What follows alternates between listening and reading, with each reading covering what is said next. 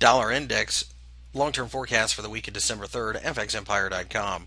As you can see, the dollar index had a positive week initially, as we even poked above the 80.50 level, but fell from there, failed, and actually ended up closing the week a little bit soft at the end of the Friday closing.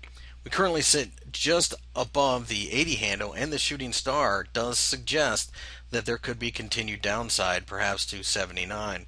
So on a daily close below 80, we're willing to sell because it is, after all, a sell signal.